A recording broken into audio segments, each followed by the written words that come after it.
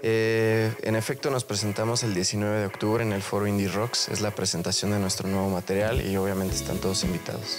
Bueno, de hecho vamos a presentar nuestro nuevo EP y vamos a tener invitados. Va a venir una banda que, bueno, vienen de Paraguay, se llaman Villagrán Bolaños, y también va a estar otra de aquí de la Ciudad de México que se llaman Rebel Rider.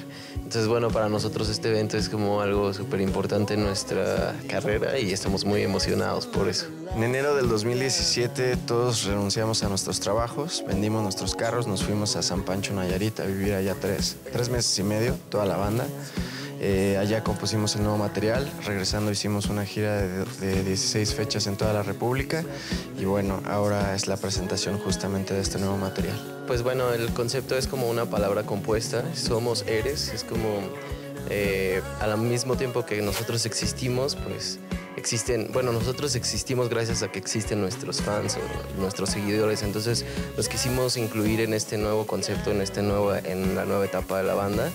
Y pues bueno, fusionamos varios estilos que teníamos en mente y pues como tuvimos el tiempo suficiente para hacer como bastantes experimentos, pues tiene como mucha esencia del lugar en donde estuvimos. Tiene un feeling como gradual, ¿no? O sea, si vas escuchando las canciones te va llevando hacia distintos feelings, pero está muy padre.